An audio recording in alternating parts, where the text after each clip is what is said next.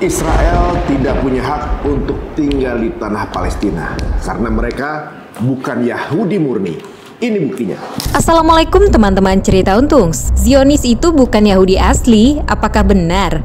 Kali ini Cerita Untungs mengundang kembali Dondy yang akan menjabarkan sejarah agama secara detail. Pada waktu itulah baru kita kenal yang namanya ada agama. Jadi ini perpecahan gitu loh, bro. Oh, pecahannya tuh di sini. Perpecahan antara Yahudi dan Kristen gitulah. Yang kiri ke Yahudi Kristen, Ya. yang kanan ke Talmud, Rabbinik, Yudaisme. Ya, Oke. jadi ini Yahudi pecah nih ceritanya nih.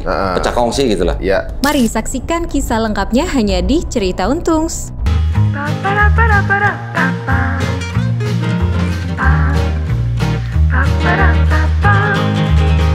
Assalamualaikum warahmatullahi wabarakatuh. Terima kasih untuk semua yang menonton Cerita Untung ya, dan berikan kritik, saran, ide, tema, atau juga mungkin masukan. Terima kasih semuanya. Salah satu masukannya adalah bagaimana caranya kita mengundang tamu berikut ini yang juga dari request dan juga sesuai dengan tema kita, yaitu membahas kok ada Yahudi yang pro Palestina, kok ada Yahudi yang benar-benar kepengen ngambil lahannya Palestina. Karena kalau secara sejarah Yahudi dengan Islam itu sudah tinggal bersama-sama bertahun-tahun. Zaman bersama Sayyidina Umar, mereka tinggal adem ayem aja. Dengan waktu Osmani, adem ayem aja. Bahkan ketika ada pasukan salib, Yahudi lebih nyaman bersama kaum muslimin. Kenapa sekarang mereka malah membantai dua golongan ini, Muslim dan Nasrani? Oke, sekarang kita akan bertemu dengan seseorang yang meneliti banyak kitab-kitab ini orang ini. Inilah dia, Dondy. Assalamualaikum. Salam.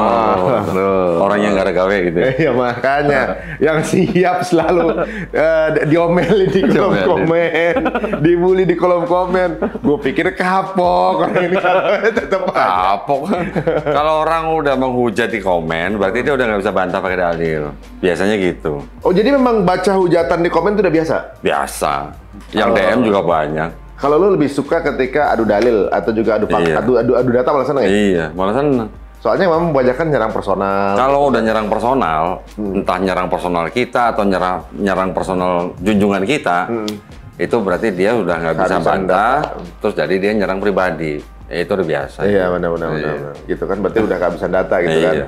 Waktu itu ada komen juga, kok percaya Dondy dia tukang bohong gitu. Lah, Ya, kalau bohong buktiin dong. Kalau misalnya dibilang bohong, berarti yang bohong yang benda yang dijadiin bahan omongan ya kan, begitu kan. Kalau orang sebelum nuduh bohong kan harus pakai bukti dulu dong. Lu bohong nih dasarnya ini. Nah gitu. Benar. Harusnya kan. Ini cuma ngomong, lu bohong, lu dusta, lu penyesat. Cuma nunjuk-nunjuk doang gitu, nggak bisa buktiin. Ya udah. Kalau dibilang bohong, berarti yang dirujuk ini berarti benda bohong, Iya. sama aja.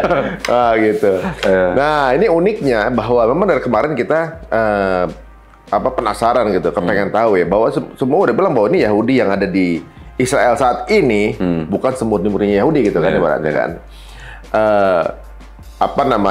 Kemarin bahkan waktu Natal kemarin, gereja di kota kelahiran Yesus itu, mereka malah menghujat Israel sebenarnya. Yeah. Mereka memang satu darah dengan Palestina walaupun Nasrani.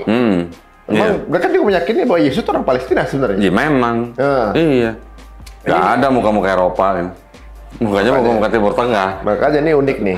Jadi sebenarnya bagaimana ini kalau secara data membuktikan bahwa ini Yahudi yang tinggal sekarang di Israel, bukan Yahudi yang murni, walaupun banyak orang yang udah melihat itu ya, bahwa pasukannya itu kan diambil dari Austria, dari yang viral kemarin dari Austria, Australia, ada yang dari Cina bahkan, dan dari Afrika. Nggak murni orang Yahudi banget yang ada di situ gitu. Pasukan dari situ. Kemudian setelah dia buka undangan yang mau tinggal di Israel, difasilitasi segala macam, bahkan dapat segala privilege. Sekarang lagi pada kabur lagi nih, pulang lagi gitu kan. Nah, itu secara data gimana Pak? Kalau masalah kayak gitu-gituan saya nggak terlalu ngikutin. Karena kan saya ngelihatnya dari sisi agamanya, agama sama tradisi. Kalau sampai yang urusan dia sampai ngambil tentara dari mana-mana, gue ngikutin. Nah, kalau itu memang lagi viralnya bahwa sampai ada komen mereka itu bukan orang sana gitu, kemudian keluar tuh. Tetapi gini, belum lama saya nonton video seorang rabi yang tinggal di Inggris. Kalau nggak salah tuh namanya Rabi Al-Hanan gitu ya. Dia bilang tempat di dunia yang paling berbahaya itu di mana? Gimana katanya? Ini kata Rabi loh ya. Rabi yang ngomong loh. Tempat yang paling berbahaya di dunia itu di Israel. Saya orang Yahudi. Saya sudah tinggal di Inggris itu kira-kira 36 tahun. Saya malah nggak pernah ngeliat tentara Inggris itu kayak apa. Ya, in real life maksudnya.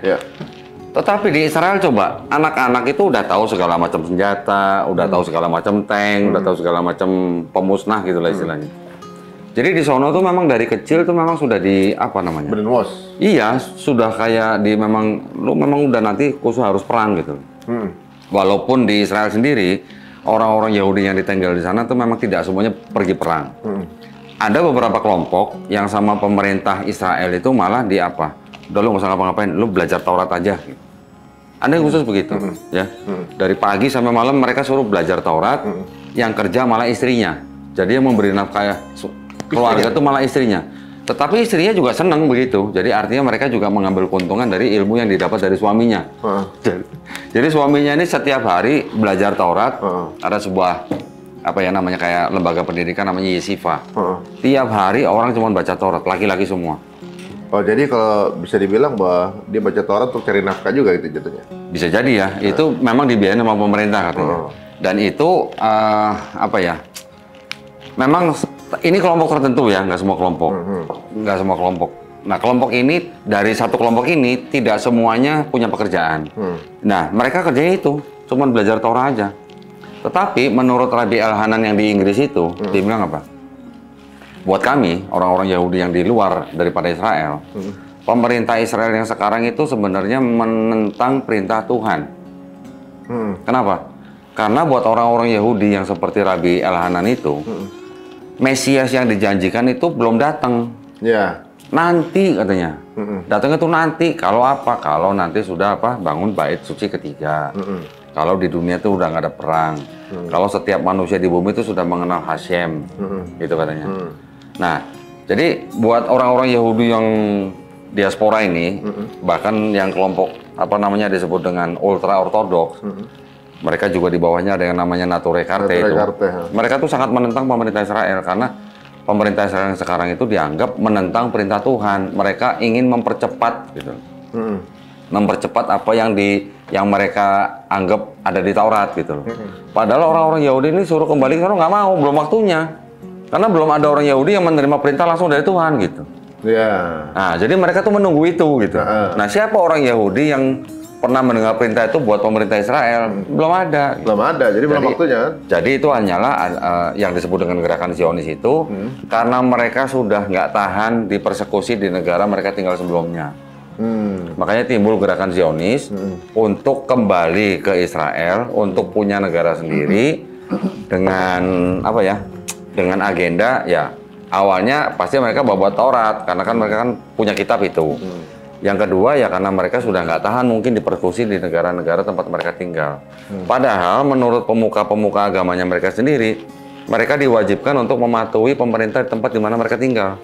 Di Inggris harus patuh sama pemerintah Inggris. Di Amerika juga begitu. Berarti kayak Islam juga sesuai amirnya siapa kan gitu kan? Iya. Kurang lebih sama mirip-mirip gitu ya. Harus mematuhi pemerintah yang mereka tinggali gitu. Di situ.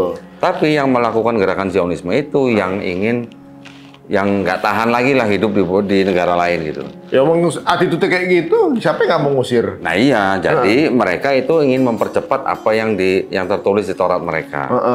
Mereka ingin mempercepat kedatangan Mesias, mempercepat membangun bait suci ketiga. Bahkan nanti mereka bikin klon binatang sampai sapi merah. Mereka klon sendiri, itu memang tanda-tanda yang ada di kitab mereka gitu. Saya dengar dari beberapa podcast yang lain gitu ya, yang membedakan antara Yahudi dan Zionis. Yahudi itu kitabnya Taurat, Zionis kitabnya Talmud. Oh beda, gini. Beda ya? Beda, gini. Kalau Talmud itu adalah kitab diskusinya rabi-rabi. Talmud ini masih di bawah Taurat. Kan gini, kan saya pernah tunjukin kan di sini kan, ada kitab yang namanya Tanakh. Tanakh itu isinya adalah Taurat, Nevi'im, Ketuvim. Di bawahnya kitab Taurat ini atau Tanakh ini, di bawahnya ada kitab lagi namanya Talmud. Talmud itu isinya adalah diskusi para rabi. Hadis gitu jadinya. Kayak, tapi bukan hadis gitu ya. Bukan hadis juga. Orang hadis ini bukan kan langsung dari Nabi. Iya, kalau hadis kita kan sabda Nabi, sunnah Nabi. Kalau ini mah diskusinya pemuka agama mereka gitu.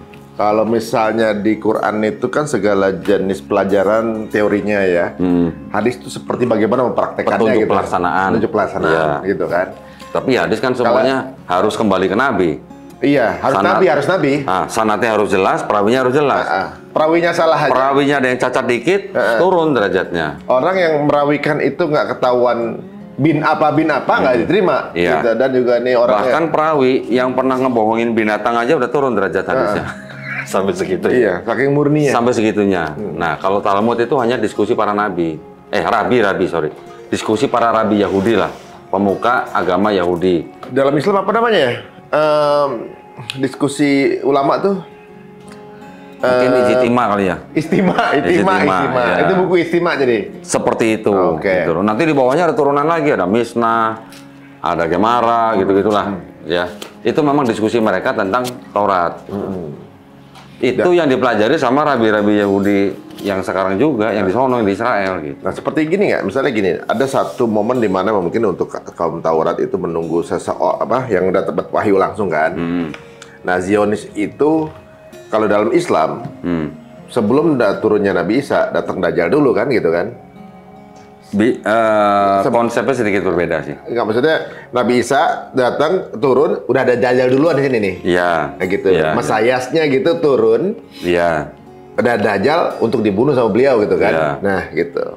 Apa mungkin Zionis ini di tengah kemudian memanfaatkan sejarah dari kedua agama ini atau juga mungkin nubuahnya gitu ya untuk menyatakan bahwa yang dimaksud Mesayah itu adalah Dajjal ya Islam. Gitu. Kalau di konsepnya Mesiasnya Yahudi tidak atau bukan Dajjal yang dimaksud dalam konsepnya Islam. Nggak, kalau bagi Zionis beda. Nah, kalau bagi Zionis, soalnya kan dia kan menyiapkan kehadiran seperti menyiapkan kehadiran Dajjal nih kan. Kan kalau dalam Islam Dajjal keluar tuh dengan ciri-ciri ini kan seperti ciri-ciri yang lagi disiapin sama Zionis nih. Ini pertanyaan berarti pandangannya Zionis gitu ya terhadap si Mesias yang akan datang itu ya. Saya terus terang nggak berani jawab ya. Takut gitu. Takut salah gue. Iya. Tapi sepertinya enggak lah. Enggak ya. Konsepnya Mesias yang di dalam Yahudi itu ya yang seperti tadi saya bilang. Pertama, dia harus keturunan Daud. Keturunan benar-benar keturunan. Jadi bukan anak adopsi, bukan anak angkat. Gitu. Oh, ada nasabnya langsung? Ada nasabnya langsung, nyampe ke Daud. Melalui siapa? Melalui Salomo, anaknya Daud juga. Daud punya anak juga namanya Nathan. Kalau yang lewat Nathan, pasti bukan Mesias yang bukan Nathan Yahweh itu ya? Bukan. Yang Mesias itu nanti harus keturunan Daud melalui Salomo. Gitu. Nah, dia nanti datang kalau di dunia ini sudah nggak ada perang. Ya, sudah nggak ada perang. Orang sudah tidak angkat senjata. Dia nanti akan datang kalau semua orang sudah mengetahui atau mengenal Hashem. Hashem itu Tuhan. Dia akan datang nanti kalau di dunia ini sudah dibangun bait suci ketiga. Nah, ini yang dipercepat sama orang-orang Zionis. Proses ini? Iya. Salah satunya yang bait suci ketiga itu.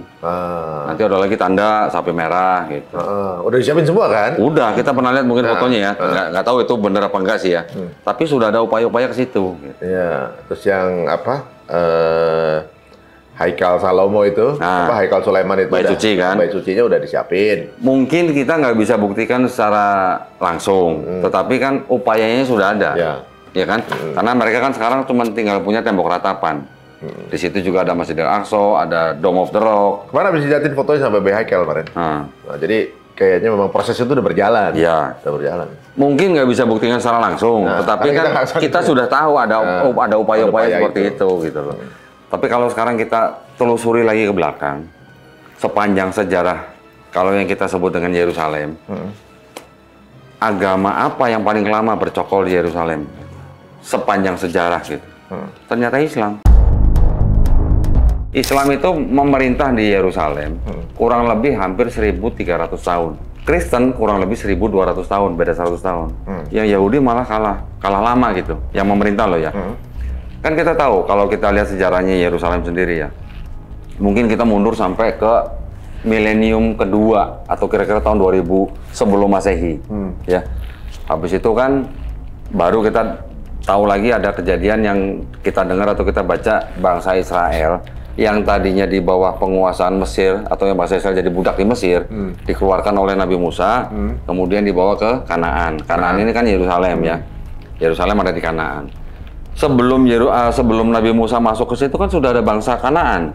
Atau yang disebut Kanaanite gitulah. Kanaanite ini udah ribuan tahun sebelum ada Nabi Musa bawa bangsa Israel ke dalam situ sudah ada. Kalau Jabarian beda ya? Jabarian kan? Jabarian. Ya, yang waktu mereka kepengen masuk ke dalam tembok Jericho itu kan, yang kemudian masuk bareng Nabi Yosua. Oh iya, yang dipimpin oleh penerus Nabi Musa, Yosua bin Nun. Gitu Yosua kan? bin Nun itu. Iya. Kan Jabarian itu Kanaan ya? Beda? Iya, itu masuk ke dalam tanah Kanaan. Tanah Kanaan. Tanah Kanaan. Nah, dari situ kan kita tahu sejarahnya lagi. Setelah bangsa Israel menjadi suku-suku itu kan dipimpin hakim-hakim. Kemudian mereka minta untuk menjadi kerajaan. Raja pertamanya adalah Raja Saul, diteruskan Raja Daud, Raja Salomo. Baru setelah Raja Salomo meninggal, baru kerajaan Israel terpecah menjadi dua, utara dan selatan. Udah Israel namanya?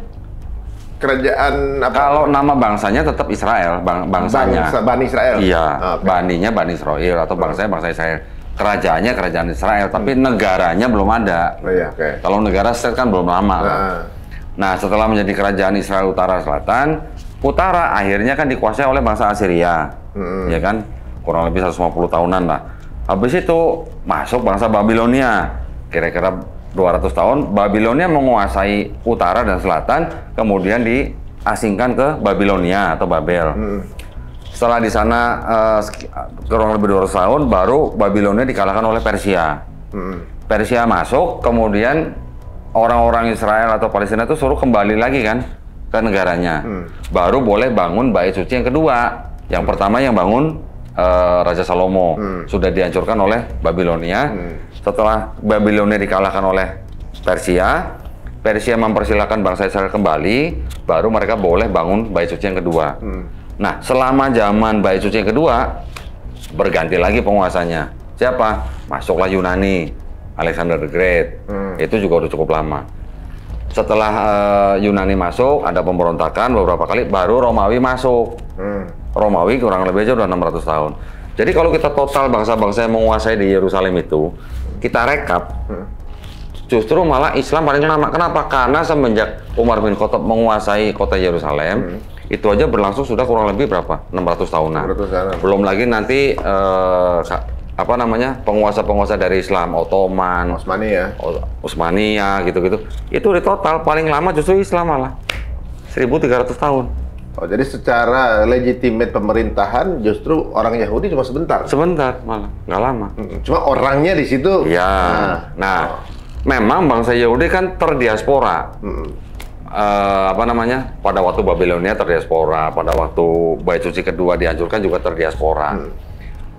Mungkin saya tunjukin, mau nggak ada semacam kayak timeline gitu loh, atau kayak ada semacam storyline gitu ya. Jadi ada timeline by data, historinya ya, mungkin ya, biar mungkin bisa dipahami lebih mudah ya. Mungkin kalau misalnya teman-teman bisa cari literaturnya, atau mungkin dan literatur ini tidak hanya literatur dari kalangan Kristen, tapi di Islam juga ada literaturnya gitu ya. Kita tahu lah ya, bangsa Israel kan baru disebut sebagai bangsa Israel atau Bani Israel kan setelah ada 12 suku anak daripada Nabi Yakub. Nabi Yakub alaihissalam punya istri 4, 2 wanita merdeka, 2 ini budaknya dari 2 wanita merdeka itu kan. Yang pertama kan namanya Lea, dia punya anak Ruben, Simeon, Lewi, Yehuda, Isakar, Zebulon. Yang kedua istrinya namanya Rahel, punya anak Yusuf, Benyamin. Yang ketiga Bilha, ini budak nih, dia punya anak Dan dan Naftali. Baru terakhir Zilpa punya anak Gad dan Asher. Baru setelah kita tahu kisah Nabi Yusuf yang dibuang oleh saudara-saudaranya, dibuang ke sumur, kemudian dijual ke orang Midian, terus kemudian dijual ke Mesir, sampai akhirnya Nabi Yusuf menjadi pejabat di Mesir, penguasa di Mesir. Pada waktu kelaparan, saudara-saudaranya yang dari Kanaan ini datang ke Mesir untuk cari makan. Malah dikasih tanda supaya mereka kembali lagi gitu, karena waktu pulang kan dikasih perak atau apalah di gandumnya gitu. Akhirnya setelah pulang baru mereka bawa hijrah gitulah. Nabi Yakubnya dan anak-anak yang lain sampai hijrah ke Mesir. Tetapi setelah di Mesir beranak pinak malah jadi budak selama lebih dari 4 abad. 4 abad menjadi budak di Mesir sampai akhirnya baru dibebaskan oleh Nabi Musa. Keluar dari situ Tadi kan saya bilang mereka dipimpin oleh hakim-hakim. Terus tadi saya bilang kan ada baru mereka minta raja, ada Saul, ada Daud, ada Salomo. Barulah kemudian pada waktu Salomo dibangun bait suci pertama. Itu yang itu ya. Yang biru. Yang biru. Biru. Itu udah di abad ke berapa tuh? 10, abad 10 sebelum Masehi. Dari awal tuh bangsa Israel cari lihat itu, kemudian Mesir dibawa sama Nabi Musa tuh ya, silakan Nabi Musa tuh. Kemudian diteruskan oleh Yosua bin Nun. Yosua bin Nun, terus masuk itu tanah Kanaan ya kan? Ya, tanah Kanaan, pas sudah tinggal di sana. Sudah masuk, baru mereka dipimpin oleh hakim-hakim. Baru mereka minta menjadi kerajaan, dipimpin oleh Saul, Daud, dan Salomo. Pada zaman Salomo sudah dibangun bait suci yang pertama. Bait suci yang pertama ya. Itu udah ada sekarang ya? Sudah, enggak, udah dihancurin yang sekarang. Oh, dihancurin sama Babel ya itu ya? Yang pertama dihancurin sama Babilonia, yang kedua dihancurkan oleh Romawi, Jenderal Titus di tahun 70 Masehi. Itu berarti bawahnya gambar gitu ya. Ini kan apa namanya, setelah Raja Salomo meninggal, kerajaan Israel terpecah menjadi dua, Israel Utara, Israel Selatan. Yang utara Raja Yeroboam, yang selatan Raja Rehoboam.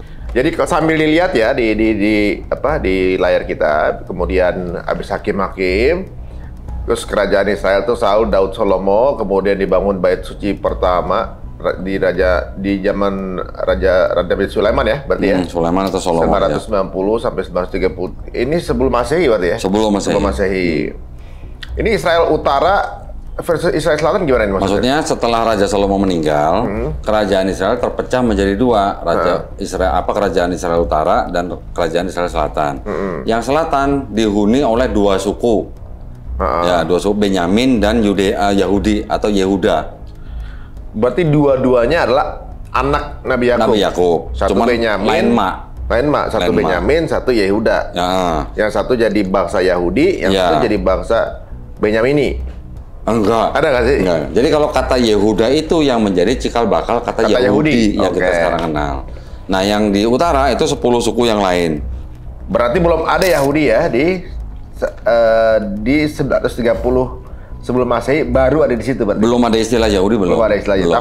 Tapi keturunan Yahuda. Iya, masih disebutnya Yehuda. Yehuda ada kan anak keempat daripada istri yang pertama gitu. Nah, terus baru setelah ada utara dan selatan, yang utara dikuasai oleh Assyria di abad ke-8. Orang Syria berarti ya? Ya sekitar situlah, nggak jauh dari situlah. 700. Nempel malah kalau nggak salah. Kemudian baru di abad ke-6, Assyria itu dikalahkan oleh Babilonia. Sebelum Masehi ini semuanya abad sebelum Masehi ini. Nanti masuk Masehi baru setelah Roma masuk gitu. Oke. Baru Assyria dikalahkan Babilonia kemudian membawa orang-orang Israel itu ke Babilonia atau ke Babel, pembuangan gitu, dibuang. Ya. Baru di abad ke-6 juga bangsa Babilonia itu dikalahkan sama Persia. Jadi Persia mengalahkan Babilonia, orang-orang Israelnya dipulangkan ke Palestina gitu. Baru setelah dipulangkan, orang-orang Israel yang di Palestina itu diperbolehkan untuk membangun bait suci yang kedua. Oh, ini masih abad ke-5 ya? Sebelum Masehi ya? Abad ke-6 lah inilah. Ini penjajahan Persia yang jajah Israel bagian mana? Semuanya. Karena kan gini, waktu Assyria masuk, yang dikuasain cuma utara.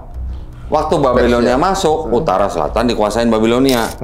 Kemudian waktu Persia masuk, Babilonia kalah, berarti Persia menguasai semuanya, utara dan selatan. Berarti memang dari zaman dulu daerah perebutan ya, daerah tanah Sam itu ya? Karena titik sentral dunia kali ya? Awalnya malah Israel masuk sudah ada bangsa lain belum? Sudah ada. Sudah ada bangsa Kanaan gitu bilangnya, Canaanite gitu. Itu malah udah jauh sebelumnya sudah ada bangsa Canaanite. Jadi memang wilayah itu memang wilayah perebutan. Oh, gitu. Ini belum selesai nih. Jadi nggak bisa ngeklaim sembarangan sebenarnya. Harusnya begitu. Dan Persia ini belum selesai, masih ada Yunani, masih ada Romawi. Nah, di bait suci kedua dibangun. Nah, setelah bait suci kedua dibangun, barulah bangsa Israel ini masuk ke dalam masa bait suci kedua. Bait suci kedua ini di sini, ini juga ternyata masuk Yunani. Bentar. Masuk habis bait suci kedua itu mereka terbagi dua jadi Zoroastrianisme. Oh bukan. Ini di bagian yang ini saya cuma ingin menggambarkan ini nanti ada proses terciptanya agama Kristen. Oh, ini ada agama Kristen dengan Yahudi itu ada hubungan? Ada, makanya di sini nih. Di sini nanti saya jelasin bagaimana terciptanya agama Kristen awal-awal gitu. Jadi pada masa Bait Suci yang kedua ini kan ada penjajahan dari Yunani di abad keempat sebelum Masehi, kemudian baru di abad pertama Yunani tadi sebelum Masehi ya. Romawi juga sebelum Masehi abad pertama. Masuklah Romawi. Jadi pada saat yang disebut dengan penjajahan Romawi itu di daerah Palestina itu sudah ada 4 kelompok sebenarnya. 4 kelompok itu adalah Saduki, Eseni, Zelot, dan Farisi. Sebenarnya ada 5. Satu lagi tuh namanya kelompok Samaritan yang sebelah kanan nih. Samaritan ini orang-orang yang dibilang orang Israel tapi agak berbeda gitu ya dengan yang mayoritas. Bedanya apa? Kalau yang Israel utama, mereka percaya bahwa Ishak yang mau disembelih oleh ayahnya Abraham itu di Gunung Moria. Kalau Samaritan percayanya Ishak yang mau disembelih oleh ayahnya Abraham itu di Gunung Gerizim. Beda gunung gitu loh. Beda gunung bro gitu loh. Dan ternyata yang Samaritan sama yang Israel yang utama ini punya kitab Torah yang beda. Narasinya sih kurang lebih sama, tapi dari satu kitab Torah yang isinya 5 kitab Musa itu ternyata ada 6.000 perbedaan. Gue pernah bawa ke sini, pernah tunjukin. Ada 6.000 perbedaan. Oke lah, itu bahasan lain ya. Tetapi dari kelompok-kelompok Yahudi ini juga selain mendapat pengaruh dari Zoroastrianisme, juga ada pengaruh dari Helenisme, karena kan dari Yunani kan ada Helenisme. Itu Ratu Helena. Iya, Dewi Helen. Karena Israel pernah berada di bawah penjajahan Yunani, otomatis Yunani kan bawa budaya Helenisme. Nah, dari Mesir sampai ke banyak daerah di daerah situlah. Kemudian juga ada pengaruh dari yang non-Yahudi. Non-Yahudi ini bisa juga mungkin dari orang-orang yang di daerah Mediterranean itulah. Dari 4 kelompok ini, yang punya pengaruh terhadap Kristen itu yang pertama adalah yang Eseni. Karena Eseni adalah golongan yang mistis yang mereka sebenarnya maunya memisahkan diri dari orang banyak, mereka maunya beribadah gitu. Jadi nggak duniawi gitu ya? Nggak duniawi lah istilahnya. Bahkan kalau kita pernah dengar ada dokumen Dead Sea Scroll yang diketemukan di Qumran itu, dipercaya yang menulis adalah kelompok ini, Eseni. Kelompok kedua yang mempengaruhi Kristen itu di kelompok Zelot. Kelompok Zelot itu kelompok yang pemberontak. Nah, salah satu kelompok ini ada yang jadi murid yang disebut murid Yesus lah, Simon gitu. Ada kelompok lagi Farisi. Farisi ini ada yang rakyat biasa, ada seni, ada penyair dan segala macam. Juga ada ulama. Mereka ya orang-orang biasa yang menjalankan Taurat gitulah. 3 kelompok ini yang mempengaruhi adanya Kristen, karena kalau kita tahu ada yang namanya Paulus. Pernah dengarkan Paulus kan? Paulus dari kelompok Farisi. Oh gitu. Walaupun dia dari suku Benyamin, tapi pada waktu itu dia masuk kelompoknya adalah kelompok Farisi. Paulus sendiri adalah orang Blaster. Bapaknya Yahudi, emaknya Yunani gitu. Tapi Farisi ini ada bin-binnya nggak sih? Faris bin apa gitu? Farisi, Paulus bin apa gitu? Kan yang namanya Paulus banyak nih. Paulus yang nasab jelasnya Paulus ini kenapa harus dipercaya kan? Tentunya harus ada Paulus bin apa dan mungkin ada ya tapi saya nggak sampai ke sana lah. Gitu. Oke. Nah, dari pengaruh yang tadi Zoroastrianisme, Helenisme, non-Yahudi, kemudian Eseni, Zelot, dan Farisi, inilah yang mempengaruhi timbulnya agama Kristen. Jadi kalau mau dibilang yang menciptakan Kristen siapa? Ya Yahudi-Yahudi juga, gitu loh. Tapi Yahudi-Yahudi yang apa? Yahudi-Yahudi yang sudah istilahnya kalau boleh dibilang tuh sudah terpapar dengan kepercayaan pagan. Sekarang bayangin, tadi kalau kita naik lagi ke atas nih, kurang lebih 4 abad di bawah Mesir. Nih bangsa Israel nih, kurang lebih 4 abad. Kemudian kira-kira di bawah penjajahan bangsa Assyria kurang lebih 2 abad. Kemudian Babilonia juga kurang lebih 2 abad. Kemudian Persia mungkin tidak terlalu lama lah, 1 abad lah ya. Kemudian setelah Persia apa? Yunani. Kemudian Romawi. Jadi sekarang kalau kita list nih, Mesir, Assyria, Babilonia, Persia, Yunani, Romawi, 6 bangsa nih. 6 bangsa yang pernah menguasai bangsa Israel, semuanya pagan. Dan yang paling singkat yang paling singkat 20 tahun kan? Yang lainnya ratusan tahun tuh. Iya. Berarti pengaruhnya kuat tuh ya? Udah gede lah pastilah. Mesir pagan, Assyria pagan, Babilonia pagan, Persia pagan, Yunani pagan, Romawi pagan juga. Ya memang akhirnya Romawi jadi Kristen malah. Ya. Tapi semua bangsa-bangsa yang pernah menguasai bangsa Israel semuanya pagan. Pertanyaannya, pasti asimilasi ada dong. Pasti. Ya dong. Kalau ada asimilasi, mungkin juga pasti ada pertukaran. Ada mix and match lah ya. Pertukaran ideologi atau apalah ya, yang penyocokan. konsesi lah. Ini ya, percampuran. Penyocokan ya. Jadi kalau bangsa Israel tadinya monoteis, terus kemudian ada paham politeis, ini digabungkan begini. Digabungkan. Jadi kalau monoteis sama politeis digabungkan jadi apa tuh? Inilah yang menjadi Kristen. Ini yang menjadi Kristen. Gabungan ini yang menjadi Kristen. Kalau yang monoteisnya tetap Yahudi. Tapi monoteisnya Yahudi dipakai sama Kristen. Digabungkan dengan politeisme bangsa-bangsa yang sudah mempengaruhi itu. Digabungkan jadi apa? Jadi monopoli dong berarti. Monopoli, monoteis, politeis, monopoli. Jadi monopoli atau monopoli. Tadi gua SNI nyambung, dia monopoli. Bikin rame, dia monopoli. Satu-satu ya. Satu-satu, apa. Aduh. Nah, kurang lebihnya begitu, kurang lebihnya. Berarti ajaran awalnya Nabi Isa sebenarnya kan monoteis dong. Kalau Nabi Isa jelas monoteis dong. Kan maksudnya Tuhan yang satu gitu kan. Tuhan yang satu ya.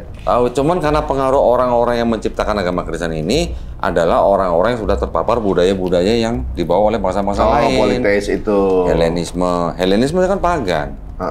Bahkan ada satu Bible, kayaknya pernah saya tunjukin di sini. New American Bible Revised Edition, John 1:1. Ada kata-kata logos. Itu ternyata juga pengaruh dari Helenisme filosofi. Ada catatannya ada catatan kakinya di situ. Ini pola-pola tiga ini di pagan kuat juga ya? Kuat. Nah sekarang kita lihat aja, Mesir pagan kan, dewa-dewanya lah ya. Kita tahu lah, mungkin ada Osiris, Horus, Ra gitu kan. Assyria juga kan pagan. Gua lupa nama dewanya. Babilonia juga pagan. Namrus, Tamrus, Semiramis. Persia juga pagan. Ada Mitra, Ahwara Mazda dan segala macam. Yunani pagan juga, dewa-dewa, ya kan? Romawi juga begitu. Jadi semuanya pagan. Jadi itu adalah gabungan daripada ajaran-ajaran pagan yang mempengaruhi Kristen. Oke, kita nggak ngomongin Kristen lah ya sekarang sebenarnya. Nah juga kalau kita buat Kristen di Indonesia kok, tenang aja nih yang ada di Israel ya. Ya, yang kita ngomongin ini kan Yahudinya nih. Yahudinya yang akhirnya bagaimana kelanjutannya sampai sekarang ini kan. Kita tahu kan pada waktu Bait Suci kedua sudah dihancurkan, Yahudi kan terdiaspora lagi. Pada waktu terdiaspora mereka ada yang di Eropa, Eropa Selatan, Eropa Utara, ada yang di Timur. Itu yang menimbulkan juga kelompok-kelompok yang lain yang disebut dengan, kalau di Eropa yang bagian Spanyol itu namanya Yahudi Sefardi. Nanti ada yang di agak utara namanya Yahudi Ashkenazi. Yahudi Ashkenazi ini juga ada pindah nih dari Eropa Utara yang bagian Nomaden barat. Ya? Hah? Nomaden? Iya, lah kan mungkin dipersekusi. Nah, lagu ya. Akhirnya ke timur gitu. Jadi di Eropa Timur. Tapi juga ada Yahudi yang sudah terdiaspora itu, ada yang balik ke Israel, ke Palestina. Sebelum gerakan Zionisme ada juga. Kalau Yahudi-Yahudi yang tidak keluar daripada Palestina itu kebanyakan Yahudi kelompok Mizrahi namanya. Yang masih stay di situ. Yang sudah ada diaspora ada yang balik sebelum Zionisme. Nah, kita tahu pada waktu gerakan Zionisme dimulai di akhir abad 19, Theodor Herzl kan sudah mulai melakukan upaya kepada Ottoman, Sultan Abdul Hamid II gitu kan. Ditolak dan segala macam dengan upaya mereka yang di luar sana. Akhirnya mereka bisa merdeka sampai menjadi negara Israel, ya kan? Nah, tetapi kan masih banyak Yahudi-Yahudi yang di luar daripada Israel yang masih tinggal di negara orang gitu. Oke, yang kembali kayak Palestina mungkin jutaan. Sekarang mungkin berapa lah yang di Israel lah ya. Tetapi kan masih banyak nih Yahudi-Yahudi di luar daripada Israel yang mereka tidak setuju bangsa Yahudi mendirikan negara Israel. Itu masih banyak. Jadi yang setuju memang yang di Israel aja sebenarnya. Iya, yang setuju dengan gerakan Zionisme. Sekarang kita tahu tadi dari sejarahnya dari bangsa Mesir sampai ke Yunani Romawi, asimilasi pasti ada. diaspora pada waktu mereka ke seluruh dunia, ada asimilasi juga dong. Buktinya apa? Kita bisa melihat ada Yahudi Kaifeng namanya di Cina. Ada Yahudi? Namanya Yahudi Kaifeng. Nggak kelihatan Yahudinya, kelihatannya orang Cina, mata sipit, hidung pesek itu istilahnya.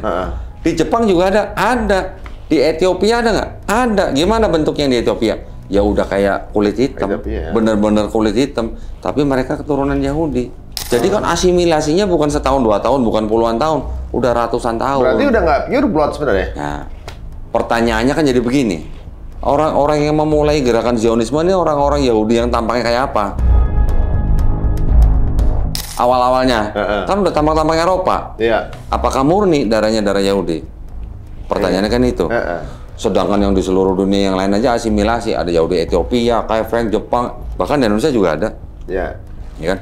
Nah, yang memulai Zionis tampang apa? Ras apa? Istilahnya lah, kelihatannya seperti apa? Eropa kan? Seperti Eropa gitu. Theodor Herzl gitu lah ya. Nah, jadi apakah orang-orang Israel yang memulai gerakan Zionisme itu adalah orang-orang Israel yang darahnya murni? Pertanyaannya gitu. Nah, ada istilahnya teori bahwa mereka yang memulai gerakan Zionisme itu adalah orang-orang Yahudi atau Israel itu yang hybrid gitu. Hybrid? Hybrid artinya darahnya nggak murni. Iya, nggak pure blood tuh ya kan? Nah, kalau orang-orang Yahudi yang masih terdiaspora, yang sampai sekarang masih ada di Eropa, di Amerika, mereka yang masih mengaku murni, mengikuti Taurat, mereka nggak setuju dengan Zionisme. Gitu.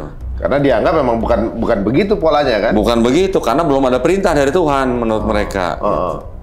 Jadi jelas berarti yang sekarang ada di negara Israel ini berarti adalah mix antara politik dan agama. Gitu. Benar. Pertamanya bawa sentimen agama, tetapi akhirnya menjadi politik. Nah, sekarang kalau kita kemarin dengar misalnya kejadian 7 Oktober. Apakah itu apakah itu balasan pertama kali atau itu respon atau itu aksi atau reaksi lah gitu gampangnya. Kan itu kan kalau kita mau rujuk-rujuk kan harusnya kembali ke 1948. Pada waktu negara Israel berdiri. Dari 1948 apa tindakan orang-orang Israel terhadap orang-orang Palestina? Sudah ada upaya genosid. Memang sudah dari kan? Nah, iya dari awalnya kan sudah ada. Jadi itu kan sudah berlangsung sudah bertahun-tahun, puluhan tahun. Terus tinggal tiba-tiba 7 Oktober dianggap sebagai gerakan teroris gitu. Kan emang gayanya kan playing victim. Berarti fair nggak gitu loh. Jadi kalau orang yang bilang 7 Oktober itu teroris, tindakan teroris, lah terus apa kabar yang 1948 sebelumnya gitu loh. Yang tindakan-tindakan sebelumnya gitu. Bahkan ada juga teori yang mengatakan bahwa penguasaan dari Gaza ini karena mereka kepengen bikin terusan baru. Terusan Ben Gurion itu. Ya, bisa jadi. Ben Gurion yang penggagas 48 itu kan. Ya bisa jadi begitu. Nah, itu jadi arahnya. Jadi itu ada dasar bisnisnya juga ya, gitu. Ada. Sekarang gini, saya mau tunjukin sedikit tentang persebaran lah ya, atau perpecahan dalam Yahudi lah ya. Oke, sebentar. Enggak, ini turunannya apa lagi nih? Jadi yang ini yang bagian satu lagi. Nah, ini habis dari bait suci ini Kristen semua. Baru turunannya. Itu, ini lahirnya agama Kristen. Iya. Yang bagian itu adalah lahirnya agama Kristen. Oh gitu. Nah ini kita nggak usah bahas lah, kepanjangan. Juga ya, bener ya. Kalau kita bicara Kristen, panjang banget sampai ke bawah tuh. Perpecahan nanti ada Katolik, Ortodok, Katolik nanti pecah sama Protestan. Nanti di bawahnya Protestan ada Lutheran, Anglikan, Calvinis, Baptis, Metodis, macam-macam. Ini semuanya terlalu complicated. Banyak lah. Kita nggak usah bahas yang ini kan, kita mau bahas yang Yahudi aja kan. Oke, sekarang di bagian yang satu lagi. Ya itu ya. Nah tadi kan saya udah cerita bahwa kerajaan Israel sudah pecah menjadi kerajaan selatan dan utara kan. Kemudian yang utara dikuasai Assyria, kemudian yang pada waktu Babilonia masuk itu kan yang selatan dan utara tuh semuanya pembuangan ke Babilonia. Baru ini yang masuk kelompok yang tadi ceritanya sampai ke 4 kelompok tuh yang ada Farisi, Eseni lah ya. Ini kita bisa lanjut. Nah kita lihat nih. Yang Eseni, Zelot, sama Saduki itu bisa dikatakan punah. Oh gitu? Jadi Samaritan, Farisi, Eseni, Zelot, Saduki yang punah Yang Eseni, Zelot, dan Saduki. Eseni, Zelot, Saduk, tinggal Farisi dan Samaritan. Tinggal Farisi dan Samaritan. Oke. Kita udah bicara juga kalau yang 3 kelompok ini yang yang menjadi cikal bakal Kristen. Nah, kita bicara yang Farisi aja nih, bro. Yang Farisi. Yang Farisi ini setelah bait suci kedua dihancurkan, mereka pindah ke daerah namanya Yafne. Ya. Kemudian baru ada yang namanya penulisan Talmud. Kaum Farisi berarti? Ya, Talmud ini ditulis kira-kira dari abad pertama sampai ke-5 Masehi. Ya. Nah, di Talmud itu yang ada tadi saya bilang Mishnah, Gemara. Ini tafsir-tafsirnya lah ya. 1 sampai 5 Masehi berarti udah ada Nabi Isa dong?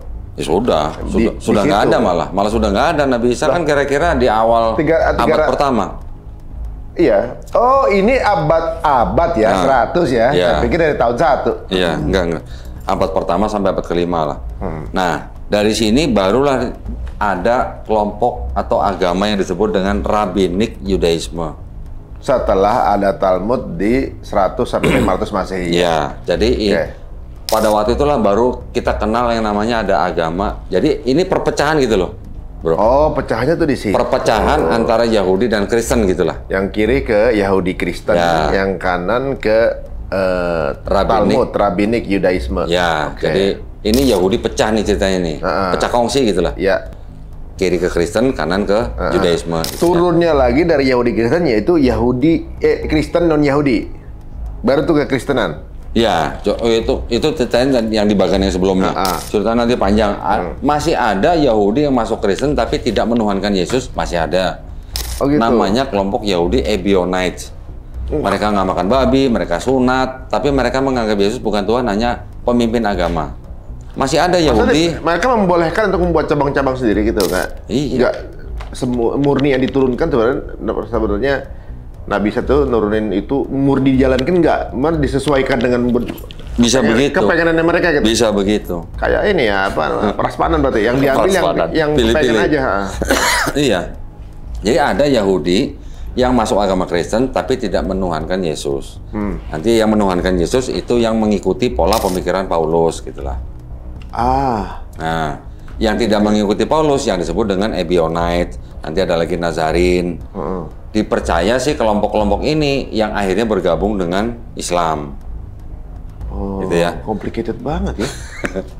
Nah, setelah adanya Judaisme, pecah lagi nih, bro. Ada yang disebut dengan Beta Israel, yang di atas kuning itu. Ada yang pecah karena dia menolak Talmud. Yang menolak Talmud ini menjadi kelompok yang disebut dengan Karaej. Karaej ini Yahudi yang menolak Talmud. Nah, terus ada yang kelompok utamanya disebut dengan kelompok Judaism ini. Ini juga pecah menjadi yang tadi saya bilang, yang berdasarkan lokasi-lokasi. Ada yang Sefardi. Pecahannya pecah lagi 3 gitu. Nah, Sefardi. kelompok tapi ini ya, kelompok ya. Ada yang Sefardi, itu di daerah Spanyol dan Portugal. Nanti ada Askenazi, itu daerah Italia, yang pindah ke Jerman, terus baru kemudian pindah ke Eropa Timur. Ada yang Mizrahi, ini yang tetap di Timur Tengah. Yang tinggal ini yang tetap di Palestina. Kelompok Mizrahi ini, ya. Nah, yang kelompok Mizrahi ini nanti yang disebut dengan Sefardi. Sorry, bergabung dengan Sefardi karena yang Sefardi yang di Eropa juga sebagian ada yang balik ke Palestina. Jadi akhirnya kelompok yang Mizrahi dan Sefardi yang dari Eropa, setelah mereka sebagian kembali ke Palestina, kelompok yang ini akhirnya disebut sebagai kelompok Sefardi. Ini masih sebelum 48 ya? Apa sudah? Sebelum ya? Jadi mereka kembali ke tanah Palestina bukan sebagai settlers ya? Bukan sebagai Zionis juga loh ya. Hanya karena mungkin kepentingan agama yang jauh lebih kecil lah dibandingkan dengan yang Zionis. Jadi Sefardi ini juga pecah, ada yang balik ke Israel, ada yang ke Amerika. Nah, yang ke Amerika ini yang mempunyai komunitas Yahudi Amerika. Yang dari Askenazi ini timbul gerakan yang namanya dengan gerakan Hasidik. Ini yang diketuai oleh Baal Shem Tov kira-kira di abad ke-18. Yang Hasidik pecah nanti menjadi non Hasidik mix nagdim. Pecah lagi, jadi pecahannya pecah lagi gini terus ya. Ya kalau lihat dari awal tuh. Iya. Nanti selain itu juga ada Yahudi Hasidik. Nah, kita yang Hasidik dulu nih. Yang hasidik ini juga ada yang sebagian migrasi ke Amerika menjadi disebut dengan kelompok Haredi atau hasidik. Ini pecah lagi menjadi kelompok Haredi lainnya yang bergabung dengan kelompok yang disebut dengan Agudah. Agudah ini juga yang migrasi ke Amerika, gitu ya. Mana Agudah ya? Sebelah kiri di bawah tuh, di bawah ke bawah. Nah di situ kan tuh ada Haredi di bawah tuh ya, ada hasidik tuh ya. Hasidik ini kan tadi pecah menjadi Chabad Lubavitch, kemudian ada disebut lagi kelompok Haredi lainnya. Yang Haredi lainnya bergabung dengan yang Agudah. Agudah ini tadi dari atas yang Haredi non hasidik yang ke Amerika gitu. Yang di sini dari Chabad ini nanti juga bertransmigrasi atau pindah ke aliran yang namanya Aliansi Pembaruan Yahudi. Mereka berpindah menjadi kelompok reform gitu. Kelompok reform ini dibarengin dengan orang-orang Yahudi dari yang hasidik tadi, yang non hasidik, pecah lagi menjadi pergerakan reform di Jerman, kemudian migrasi ke Amerika di abad ke-19, nanti pecah dengan reform dan non reform. Yang reform menjadi Persatuan Jemaat Ibrani Amerika. Nanti yang pecahannya yang dari yang apa tadi, yang reform, yang non reform ada lagi pecah menjadi konservatif, ortodok modern, di mana Yudais konservatif ini membuat Persatuan Sinagog Konservatif Amerika. Ini turun menjadi rekonstruksi Yudaisme. Nah, kelompok yang Persatuan Jemaat Ibrani, Persatuan Sinagog, Aliansi Pembaruan, rekonstruksi Yudaisme, ini masing-masing kalau ada yang disebut dengan reform, ada yang disebut dengan konservatif. 4 kelompok ini disebut sebagai kelompok Yahudi yang progresif Yudaisme. Ruwet kan? Baru begini aja ruwet. Gimana yang Kristen loh? Sama begini juga? Oh, lebih ruwet. Lebih ruwet daripada, jauh lebih ruwet. Grafik yang tadi? Iya. Apa namanya? Yang di bawah. Bagian yang tadi tuh? Yang di bawah setelah terbentuk Kristen, bawahnya menjadi Kristen apa? Itu jauh lebih ruwet daripada ini. Ini nggak ruwet ini. Ini belum ruwet. Ini nggak ruwet, ini ruwet ini. Belum. Ini pecahannya dari tadi, dari awal. Ini kan tabel kedua setelah yang sebelumnya tadi. Iya. Ini tabel sebelumnya aja tuh udah maksudnya kemurniannya ya. Udah segini dibilang ruwet. Yang Kristen itu jauh lebih ruwet. Beneran. Ya kalau dilihat dari bagan ini ya mengenai Yahudi, mereka tidak men-treat Yahudi sebagai agama kalau pandangan saya. Sudah menjadi apa ya? Udah jadi kayak golongan aja, atau udah kayak perusahaan lah gitu misalnya. Betul. Tetapi Yudaismenya tetap mengikuti gitu. Enggak ya, Yudaisme jadi kayak value aja gitu. Agamanya tetap mengikuti. Dengan value aja gitu. Tapi ini perpecahan itu biasanya terjadi karena ada kepentingan. Iya, pasti. Skala ini politik sebenarnya jatuhnya. Ada skala kepentingan, kepengennya begini. Mungkin politiknya bukan politik negara kali ya? Iya, Pak. Politik apa? Golongan. Organisasi, golongan. Iya. Nggak, kalau misalnya mereka menganggap bahwa Yudaismenya ini adalah sebuah keyakinan, mereka pasti akan takut bikin sekte sendiri atau takut bikin aliran sendiri. Kenapa? Siapa tahu lama-lama melenceng gitu.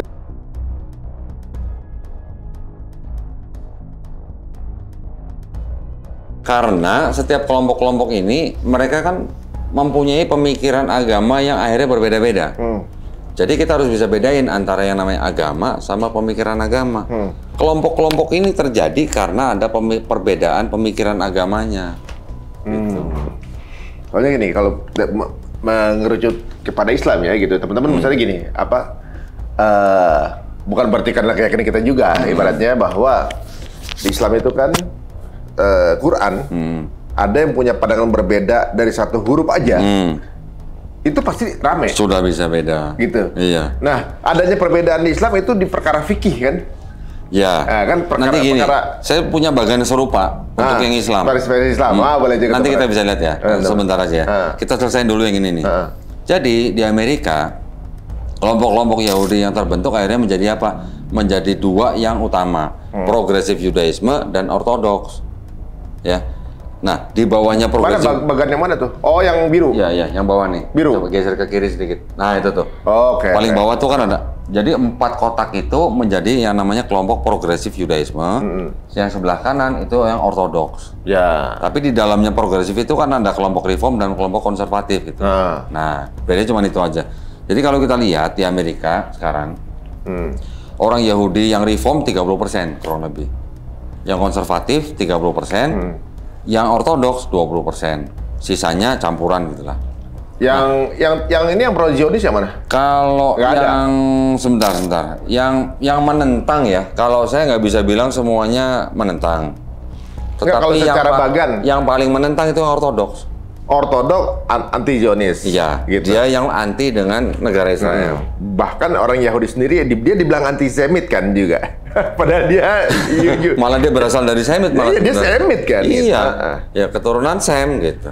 Ya kalau antisemit Arab juga antisemit kan? Kan sama-sama keturunan Sem. Iya, Arab juga keturunan Sem. Mesti kan bilang orang Palestina antisemit, nggak mungkin dia juga Semit. Kan kalau dibilang antisemit berarti kan anti keturunan Sem. Keturunan Sem. Iya. Arab itu kan Sem juga. Sama, keturunan Sem juga. Ada yang bilang kita Sem juga atau Han kan? Han kan Afrika kan ya. Kita lebih ke Sem sebenarnya kan. Hem. Yang Afrika Hem. Ham kan Afrika kan Hem. Ham atau Hem. Yang Asia termasuk Indonesia Yafet. Oh, kita Yafet.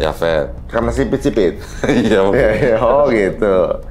Jadi Ham Afrika, Sem ke Timur Tengah, termasuk Israel, Arab, terus yang Yafet yang ke Asia, termasuk ke Indonesia. Berarti ini ya ortodok, anti Zionis, konservatif ada yang pro. Ada mungkin lah ya sebagian. Saya nggak sampai sedetil sampai konservatif yang pro berapa gitu enggak. Tapi kalau kita lihat di Israel sendiri itu juga memang ada kelompok-kelompok Yahudi lagi yang kalau boleh dibilang berdasarkan apa ya? Kalau orang bahasa Inggrisnya tuh observant gitu lah, melakukannya sampai di mana gitu. Contoh di Israel itu ada kelompok yang disebut dengan kelompok Hiloni. Mereka sekuler. Hiloni? Iya, itu yang warna orange tuh sebelah kanan tuh. Oh. Nah, nanti ada kelompok yang lebih kecil sedikit namanya kelompok Masorti. Ini semi mengamalkan Taurat maksudnya. Nanti ada kelompok lagi Dati namanya, itu mereka taat. Ada lagi yang Haredi, itu sangat taat. Nah, yang tadi saya bilang, yang ada kelompok Yahudi yang cowok kerjanya cuma belajar Taurat dari pagi sampai malam, itu yang Haredi. Oh. Atau disebutnya kelompok Haredim gitu lah. Ya udah nggak keduniaan lagi guys gitu ya. Tapi mereka yang nyari duit malah istrinya, yang cowok hanya belajar Taurat gitu. Sampai segitunya. Gitu. Jadi mulai setelah ngobrol gini jadi masuk akal. Waktu kemarin ada IDF ngebanting Rebai. IDF Israelnya ya. Dia ngebanting Rebai gitu kan? Karena Rebai itu menentang Zionisme dan menentang negara Israel. Dan berarti dia salah satu di aliran ini yang nggak sama Zionis gitu kan? Iya. Oh, jadi masuk gitu. akal. Nah, kalau kita lihat nih, walaupun begitu, di Israel sendiri itu mereka juga tetap punya rabi masing-masing. Contoh nih ya, ada ketua rabi yang khusus kelompoknya Sephardi, yang kedatangan dari Eropa, yang dari Spanyol, Portugal. Ada juga ketua rabi yang Askenazi. Jadi di Israel juga ternyata juga ada rabi untuk yang Askenazi gitu. Ulamanya. Ulamanya gitu loh. Wakilnya mewakili kelompok Askenazi gitu. Nah, ini hanya info tambahan nih ya. Kalau kita lihat lagi di atas. Ini ada nama Maimonides nih. Yang mana tuh? Ke atas. Itu yang ada Yahudi, Sephardi, dan Askenazi ini. Yang sebelah kiri fotonya tuh namanya Rabi Maimonides tuh. Dia dari kelompok Yahudi, Sephardi. Kalau yang Rasi itu dari yang Askenazi. Kalau Rasi dia seperti apa ya, kayak semacam ahli tafsir lah. Tapi gambarnya kayak orang Islam ya? Dandanannya memang Timur Tengah semua ya? Iya. Kalau yang Rasi ini kurang lebih seperti ahli tafsir lah ya. Kalau yang Maimonides ini juga ulamanya lah, ulamanya Yahudi. Ada satu yang paling saya ingat begini. Maimonides mengatakan begini. Jikalau seorang Yahudi pergi ke suatu tempat dan dia tidak menemukan sinagog, rumah ibadat mereka, mereka boleh beribadat di masjid. Tetapi dilarang masuk gereja. Kenapa? Karena masjid buat mereka itu masih tempat yang menyembah satu Tuhan. Bukan atau menyembah Tuhan yang esa. Monoteis, bukan paganisme. Monoteis. Tetapi mereka dilarang masuk gereja karena gereja buat mereka dianggap sebagai tempat menyembah berhala. Mereka, jadi Yahudi menganggap gereja itu adalah pagan. Tempat menyembah berhala. Nah, berhalanya siapa? Yesus menurut mereka gitu. Karena mereka nggak mengaku Yesus sebagai Tuhan kan? Iya, gitu. Nah, Maimonides sendiri ini juga membuat tulisan-tulisan kan. Dia mengatakan bahwa Ismailite, orang-orang Islam, ya, dianggap mereka adalah murni monoteis. penyembahan berhala sudah lama keluar dari hati dan mulut mereka. Ya. Karena kan kita tahulah sejarah diakui itu sama Quraisy. Diakui sama dia. Jadi dia juga mengakui Tuhannya orang Islam itu sama dengan Tuhannya orang Yahudi. Ah, gitu? Iya. Yaitu siapa? Yaitu Tuhannya Abraham, Yakub, Ismail, Ishak. Masuk akal ketika dibuktikan bahwa berarti memang Islam itu sudah ada sebelum Nabi Muhammad kan, memang dari zaman Nabi Adam mereka juga ada penyembah Allah. Gitu. Ya, itu teologinya Islam. Dia berani mengatakan bahwa untuk Kristen itu disebut sebagai apa? Abodazara. Abodazara itu adalah penyembah asing. Penyembah asing itu artinya penyembahan yang sebelumnya tidak ada di dalam Yahudi gitu. Jadi ini penyembahan asing. Siapa yang dimaksud yang disembah? Yesus.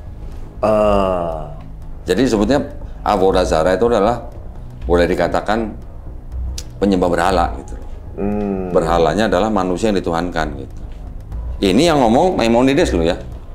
Rabi ini loh yang ngomong loh, bukan saya loh. Jadi gini, kalau di dalam fenomena kejadian sejarah, bangsa Yahudi ini menganggap keagungannya sudah berhenti di bangsa mereka kan ceritanya ya, bahwa gitu. Tapi mereka juga nggak bisa menafikan bahwa Isa Al-Masih ini orang yang istimewa sebenarnya. Ya semacam guru lah. Istimewa lah gitu. Tapi mereka nggak mengakui di situ kan, selesai kan gitu. Karena gini, kenapa mereka tidak mengakui Yesus sebagai Mesias seperti orang Kristen? Walaupun kita Islam juga mengakui Isa juga sebagai Al-Masih atau Mesias. Yang tadi alasan-alasan yang tadi saya sebutkan, mereka tidak mengakui Yesus atau Isa itu sebagai Mesias atau Al-Masih karena apa? Pada waktu Yesus lahir masih ada perang. Gitu. Dan kemudian Yesus itu bukan keturunan langsung daripada Salomo sampai ke Daud. Gitu. Itu adalah anak adopsi gitu.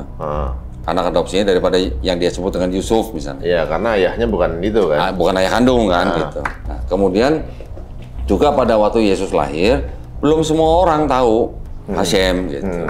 Alasan-alasan pokok seperti itu yang ada di dalam Taurat mereka yang membuat mereka menolak Yesus sebagai memang Yahudi ini tidak mengakui agama Kristen dikarenakan memang ya bukan monoteis lagi gitu ya. Tapi dia juga nggak bisa menafikan bahwa Isa Al-Masih pasti orang spesial kan ibaratnya karena dia maksudnya guru lah bagi mereka, maksudnya kayak Mesias, tapi dia nggak mengakui ajaran itu kan gitu ibaratnya. Bukan Mesias, bukan Mesias. Bagi mereka bukan Mesias. Yahudi tidak mengakui Yesus sebagai Mesias. Nggak, pokoknya dia taunya orang pinter aja. Ya guru lah gitu. Guru aja gitu ya, bukan. Dai lah gitu. Tapi sama Tuhan berarti bukan, ya jauh lah ya. Bukan. Gitu. Nah, kalau bagi Islam mungkin jadi pelengkap dari dua itu menurut. Jadi ibaratnya Tuhan yang diakui para Yahudi, Tuhan yang sama dengan Tuhan orang Islam, gitu kan? Iya, itu gitu. Jelas. Tapi memang ada orang spesial yang lahir Isa Al-Masih ini juga nggak bisa dinafikan. Tapi beliau juga kalau bagi Islam ada juga Nabi gitu. Nah, jadi melengkapi jatuhnya sih sebenarnya. Tuhannya Yahudi, Tuhan kita juga. Tapi manusia mulia ini itu juga bagian dari Mesiasnya bagi Muslim kan gitu kan? Cuman konsepnya Al-Masih di dalam Islam beda dengan konsepnya Mesias yang di Yahudi. Beda konsepnya. Kalau konsep Mesias yang di Yahudi itu kan mereka menunggu akan datang lagi. Kalau kita Mesias bukan nabi ya bagaimana? Mesias itu bukan nabi ya? Mesias itu bisa imam, bisa raja, bisa nabi. Bisa tiga orang ini jadi Mesias. Pembawa pesan bukan? Mesias. Mesias itu artinya sebenarnya yang diurapi gitu. Yang mau jadi imam diurapi, mau jadi raja diurapi, nabi juga diurapi. Oke. Nah, konsepnya yang Al-Masih di dalam Islam itu beda dengan konsepnya Mesias yang di Yahudi. Kalau Yahudi Mesias kan tadi saya ceritakan dia harus keturunan apa sampai kapan dia datang dan segala macam. Kalau yang kita kan hanya memandang Nabi Isa Al-Masih itu karena dia bisa membuat mukjizat dengan menyembuhkan orang, bahkan sampai bisa membangkitkan orang mati hanya dengan cara mengusap gitu. Nah, Al-Masih itu artinya bisa mengusap itu kalau kalau bedanya di situ. Bagi Yahudi nggak mengakui karena dia bukan keturunan asli Daud, kan? Nah, kalau dalam Islam orang-orang mulia itu tidak dilihat dia kayak misalnya ini keturunan Bani Israel, tetap aja dia ada nabi kita kan gitu. Kan? Iya. Bahkan kita mengakui sampai ke Adam sebagai nabi. Kita menyebutnya Nabi Adam alaihissalam.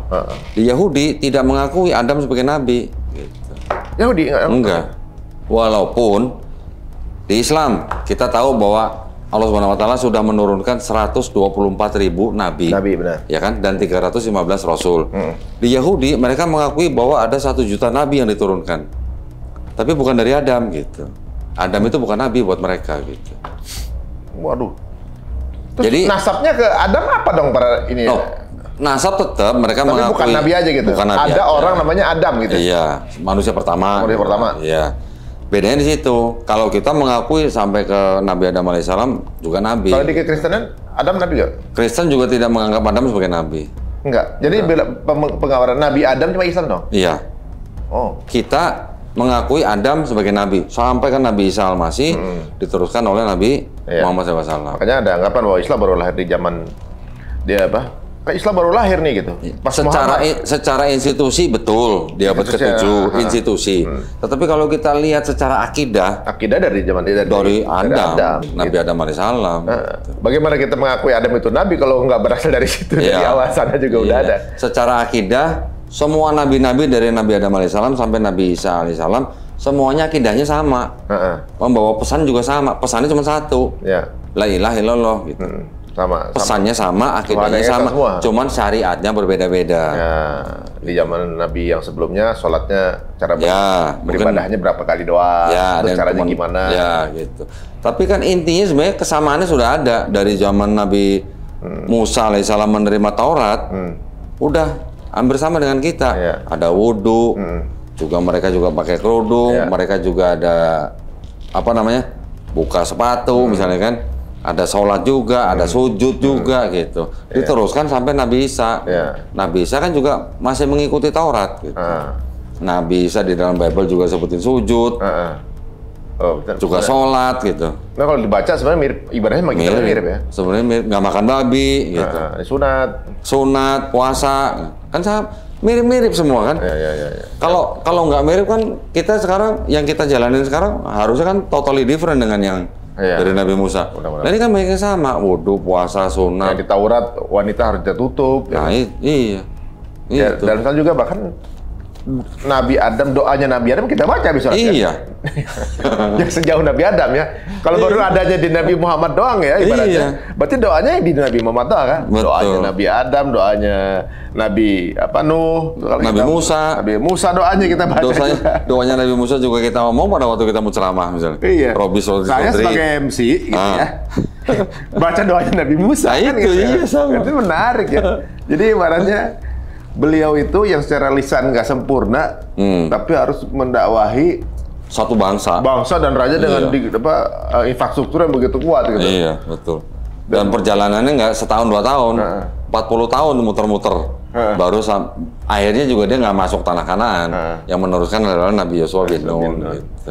Aduh, ini menarik juga nih. Jadi ternyata udah ada sedikit clear penggambaran, walaupun belum detail pengetahuan. Ya tapi yang penting kalian tahu nih. Kalau mau detail ini diapalin kan gitu. Nah, sekarang gini. Tadi kan saya tunjukkan bagan perpecahan di dalam Yahudi. Nah, begini kok. Kalau saya lihat dari bagan ini, Yahudi yang sekarang ada ini udah nggak murni lagi. Kalau dari bagan ini ya. Iya. Karena dari awal tadi pecah, cabang, dari cabang keluar cabang, dari cabang keluar cabang, dari cabang. Ini cabang sampai segini, masing-masing punya cabang. Jadi misalnya kalau ada agama yang pertumbuhannya tercepat di dunia gitu, ketika Yahudi yang keluar dari berpindah misalnya, itu Yahudi cuma macam-macam berarti. Iya. Gitu. Misalnya, dan total orang Yahudi di seluruh dunia berapa sih? Tahu nggak berapa? Kalau di Israel 7 juta katanya. Seluruh dunia? Berapa? Nggak lebih dari 20 juta. Total seluruh dunia loh. Nggak banyak. Wow. Nah, nggak banyak memang. Nah, memang mereka kan istilahnya ya gimana ya? Mereka kan menganggap mereka bangsa pilihan. Jadi eksklusif gitu. Nah, kalau Islam kan istilahnya agama rahmatan lil alamin untuk semua manusia gitu. Siapa saja bisa menjadi muslim. Mau darahnya apa? Kalau Yahudi nggak gampang. Kalau nggak ada keturunan nggak boleh. Ya, mereka bukan nggak boleh orang masuk menjalankan agama Yahudi, bukan nggak boleh. Boleh. Tetapi istilahnya karena gini, di Yahudi itu ada, kalau mau diakuin sebagai orang Yahudi, bisa terbukti dari darah ibunya. Tapi untuk diakui kesukuannya, dia harus mengikuti dari atau dicek dari darah ayahnya. Gitu. Itu ada di dalam kitab mereka memang. Jadi kalau ada orang yang mau convert masuk ke dalam Yahudi, ya boleh-boleh, tapi ya istilahnya tetap ada bedanya lah dengan orang Yahudi yang memang menjalankan agama mereka gitulah. Kalau untuk bangsa di luar Yahudi, mereka mengatakan apa? Ada istilahnya 7 hukum untuk khusus Bene Noah. Kita di luar Yahudi juga kita disebut sama mereka Bene Noah gitu. Bene Noah tuh artinya anak Nuh kan? Iya, keturunan Nuh. Kita juga termasuk dong? Iya. Atau dia antisemit? Iya. Itu anak Nuh juga? Iya. Mereka begitu, mereka mengakui gitu. Ada yang namanya Bene Noah, ya silakan ada aturannya nih menurut mereka gitu. Tidak perlu harus masuk ke agama yang mereka gitu. Mereka menyebut Bene Noah gitu. Bin Nuh sebenarnya kan? Ya kan bahasa Arab ya kan? Iya, bisa jadi. Bin Nuh kan? Bin Nuh, ya. Keturunan Nuh. Nabi Nuh. Iya. Ya ampun. Syaratnya apa? Kita juga anak keturunan Nabi. Iya. Kita kan Sem juga. Iya, mereka mengakui kita. Sivit ya apa namanya? Kita Yafet. Nah, mereka Sem. Oke. Nah, tadi kan saya menunjukkan Yahudi. bagian yang perpecahan Yahudi ini kan tidak terlalu rumit. Saya tadi cuma mau tunjukin aja. Ini nggak terlalu rumit kali, masa nggak terlalu rumit? Nah, sekarang Mas Adi udah ngeliat ini nih. Sekarang lihat yang satu lagi, yang tadi yang pertama. Nah ini, lihat tuh, rumitan mana? Loh, itu bagian. Ini yang Kristen. Ini bagian yang Kristen? Iya, ini perpecahan dalam Kristen tadi. Jadi pecahnya segini banyak? Iya. Bayangin, bandingin sama yang tadi yang Yahudi. Ini jauh lebih rumit. Wow. Ya. Nah, tuh lihat tuh, pecahan itu. Cabangannya banyak. Itu di bawah tuh. Nah, kalau yang di atas sedikit kan tadi dari Yahudi, berapa kelompok Yahudi membentuk Kristen, kemudian Kristen diterima Romawi menjadi agama coba di titik legal. Titik di mana mulai ada Nabi Isa yang gambar yang mana? Isa di sini berarti. Oh, tetap rumit juga ya, tetap rumit. Tuh yang kecil tuh, kotak kecil tuh. Iya. Nah, kotak itu aja kan hitungannya kalau kita mau hitung tuh juga masih terhitung ratusan tahun.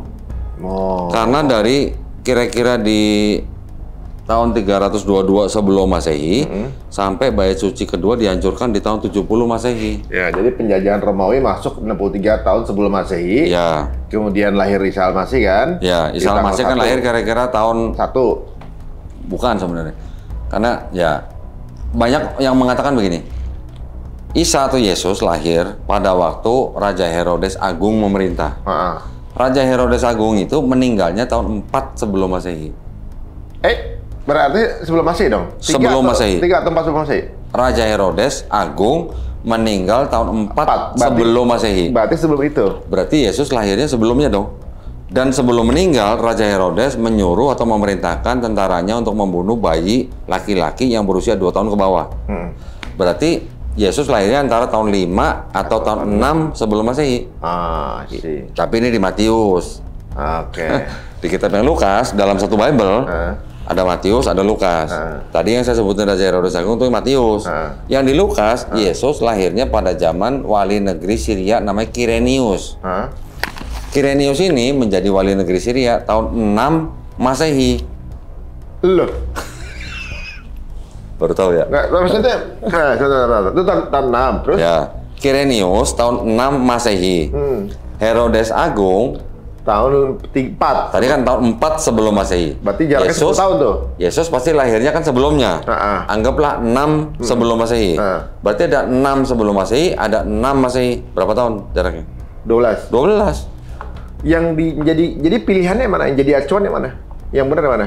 Yes, pokoknya itu di satu kitab, di satu Bible. Oh gitu. Nah, ini menarik nih. Jadi pertanyaannya antara Matius dan Lukas, ini kan berarti ada Yesus yang berbeda. Berbeda waktunya, waktu lahirnya pertama. Nggak mungkin orangnya beda. Yang dibicarakan satu orang yang sama kan? Harusnya satu orang. Tetapi kan yang penulis gospel ini menceritakan di dalam timeline yang berbeda. Ini lagi nyeritain Yesus lahir zaman Herodes Agung. Yang Lukas cerita Yesus lahir zaman Kirenius. Ahli sejarah mengatakan Raja Herodes Agung mati 4 sebelum Masehi. Ahli sejarah juga mengatakan Kirenius jadi wali negeri Syria mengadakan sensus tahun 6 Masehi pada waktu dia ditunjuk untuk melucuti anaknya Herodes Agung yang bernama Arkelaus. Berarti Herodes sudah digantikan. Sudah digantikan. Kirenius menjadi wali negeri, Herodes Agung sudah mati. Berarti kan ada 2 waktu yang berbeda. Lahir Yesus gitu. Nah, kemudian yang dipilih yang mana? Gua nanyanya ada berapa Yesus? Lu nanya yang dipilih yang mana? Enggak, maksudnya kan gini. Enggak gini. Ketika ini nggak ngomongin itu ya. Ya. Misalnya satu kitab acuan nih. Ada dua yang berbeda. Ya. Tapi mengacu kepada sesuatu yang sama nih. Ya. Nggak mungkin dua-duanya benar kan? Iya. Nggak mungkin dua-duanya benar. Salah satu yang benar. Atau dua-duanya salah. Iya. Pilihan dengan itu. Nggak mungkin dua-duanya jadi benar. Iya. Nah, gimana? Kalau menurut saya, harusnya dua-duanya salah. Karena apa? Karena yang nulis siapa aja nggak tahu gitu. Tadi katanya Paulus. Enggak, dia kan bicara Matius, Markus, Lukas, Matius. Ada Matius, ada Markus. Ada Matius, ada Lukas.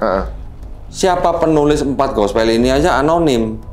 Nggak ketahuan bin siapa. Nggak tahu siapa yang nulis. Jadi nggak ada sanadnya, nggak ada perawinya. Jadi could be anybody. Could be anybody yang menulis somewhere else. Different language. Yesus bahasa sehari-harinya Aramaik. Gospel nulisnya dalam bahasa Yunani.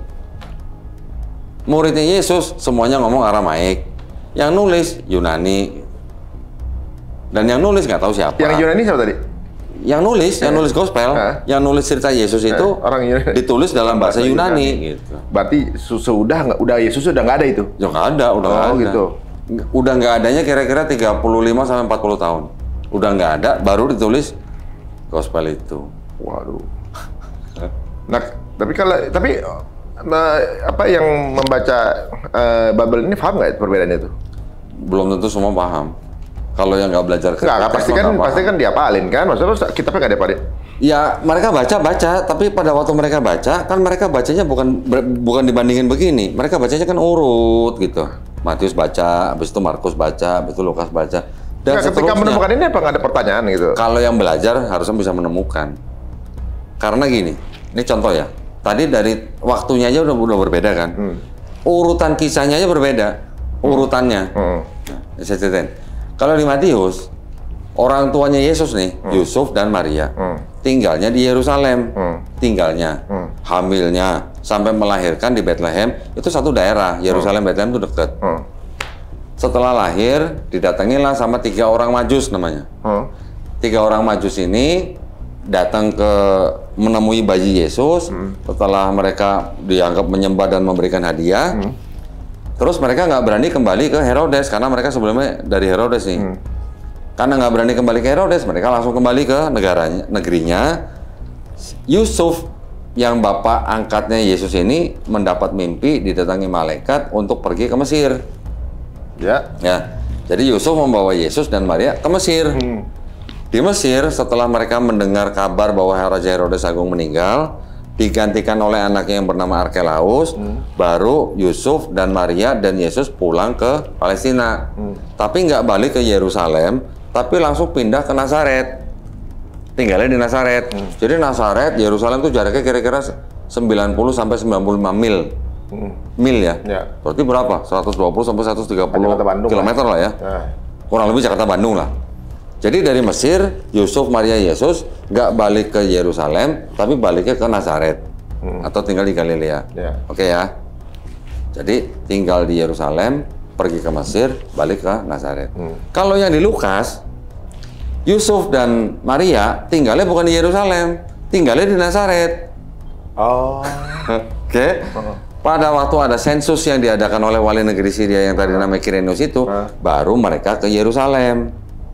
Baru lahirlah Yesus di Bethlehem. Setelah lahir, sudah disunat, sudah diserahkan ke Bait Allah, baru mereka kembali ke Nazaret. Nah, tiap tahun mereka datengin tuh Yerusalem. Tiap tahun mereka memang harus datang. Sampai usia Yesus 12 tahun, di bait suci, dianggapnya tuh bait suci itu malah Yesus yang masih umur 12 tahun mengajar orang-orang. Gitu. Ceritanya cuma sampai situ. Habis itu langsung loncat, Yesus umur sudah 29-30 tahun. Gitu. Oh, jadi 12 sampai 29 tuh missing. Nggak ada ceritanya. Nah, berarti kan ada perbedaan kronologi di dalam Matius dan Lukas. Nah, jadi kan pertanyaan gue tadi, ada berapa Yesus gitu. Situ nanyanya, Yesus yang mana yang dipakai gitu kan. Iya, kita gini. Misalnya gini, kalau kita pelajari sirah gitu kan. Iya. Ketika ada perbedaan sedikit aja, akan jadi pasti kita kejar tuh kan. Kan? Iya. Untuk menentukan siapa yang paling benar, siapa yang paling Yang benar gitu lah. Ya, atau juga mungkin siapa nih yang paling sahih nih. Ya. Nggak mungkin ada hukum yang berbeda di dalam acuan yang sama kan gitu. Dicari bisa dua-duanya, bahkan bisa nggak dipakai kalau ternyata memang nggak ada kebenaran di situ. Nah, gitu. Kalau yang tadi Matius dan Lukas, ini sama-sama di dalam satu kitab yang dianggap kitab suci. Ya, kitab suci nih. Tapi bisa ada dua cerita yang berbeda begitu. Gitu. Berarti kan kontradiksi. Mestinya nggak boleh ada kesalahan. Iya, berarti kan kontradiksi. Sampai sekarang itu belum bisa direkonsiliasi. Itu perdebatan udah ratusan tahun itu mengenai Yesus yang di Matius dan Lukas itu. Dan bukti-buktinya semua saya ada. Siapa yang ngomong Raja Herodes mati tahun 4 sebelum Masehi? Sejarawan mana yang ngomong Kirenius jadi wali negeri Syria di tahun 6 Masehi? Itu semua gua ada bukti-buktinya. Dan berasal dari kalangan Kristen, bukan dari Islam. Kalau memang nggak ngotak-ngotik itu juga kan? Iya.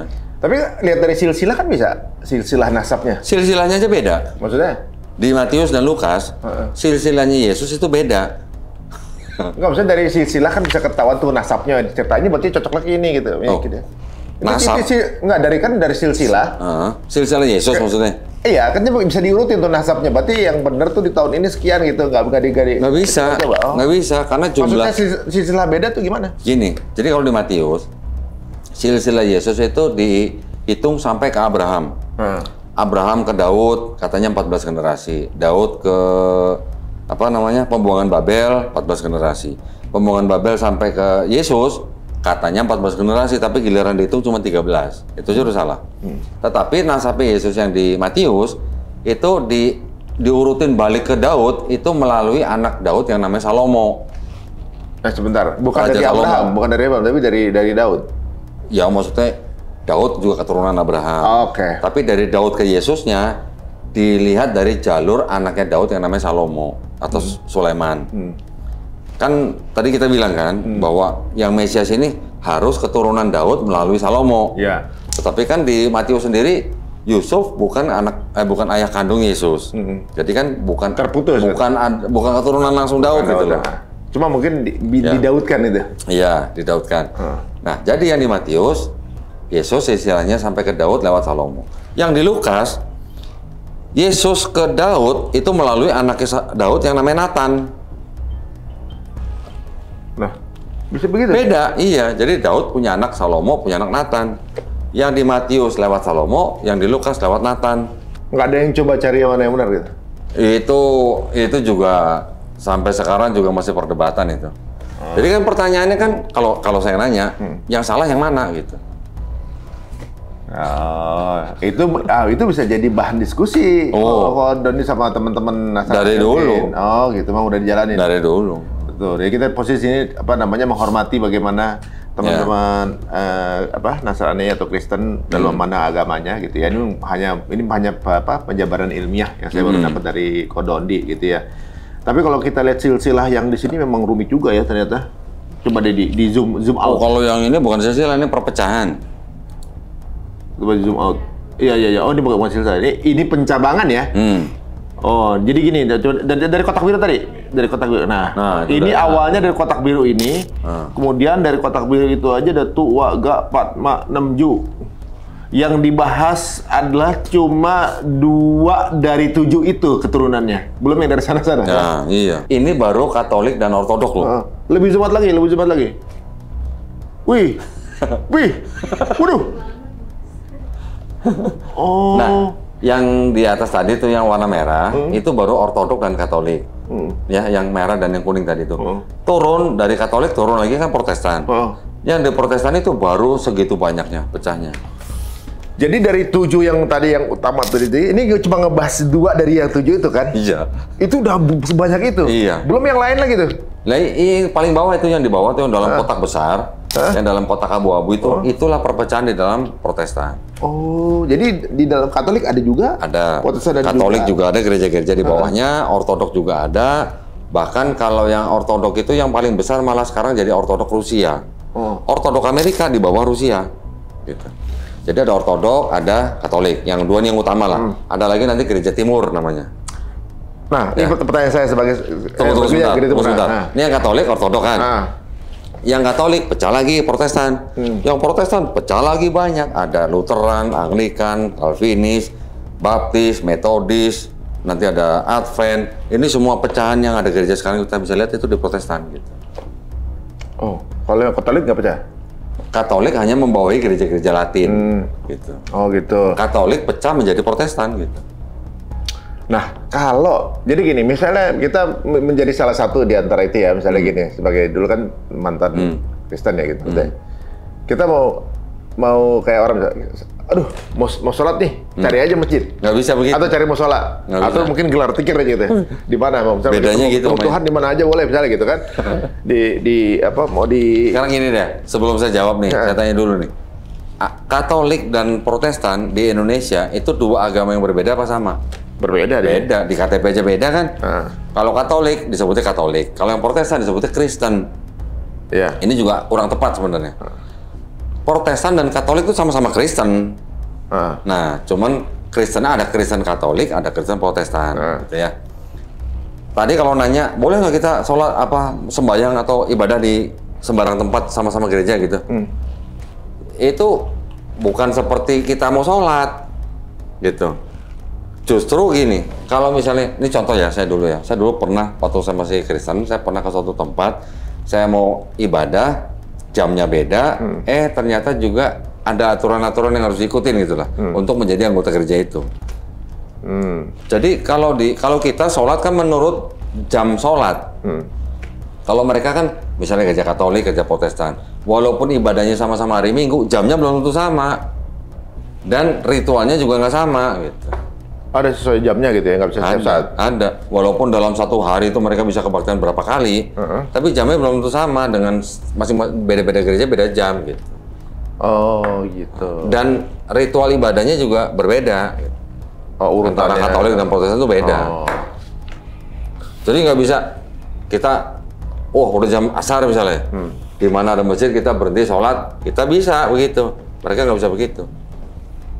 Baru tahu saya pikir sama kayak penerapannya sama kayak gitu. Enggak. Masjid gitu. Dan gereja ini berarti orang Katolik belum tentu mau masuk ke dalam gereja orang Protestan. Orang gitu. Protestan juga belum tentu mau masuk ke dalam gereja Katolik. Ya, dalam baru paham saya. Maaf ya teman-teman semuanya baru paham. Dan kita menghormati bagaimana mungkin tipe yang ternyata berbeda ini pun kita tetap hormati karena memang cara menjalankannya berbeda-beda. Tapi walaupun begitu, ini kan ada silsilah yang tadi Yahudi dan kemudian baru dikeluarkan juga sama Dondy yang versi Kristen, versi Islam juga pasti ada juga pasti ada. Kan coba saya tunjukin ya yang Islam ya. Nah, simpel kan? Secara umum Islam hanya terbagi menjadi dua kelompok utama lah ya. Dua kelompok utamanya ini yang kita sebut sebagai Sunni dan Syiah. Sunni kan tidak menganggap Syiah sebagai Islam gitu lah ya. Ada sih sebagian kecil yang masih menganggap Islam, tapi itu juga tergantung dari sekte apa dia dalam Syiah.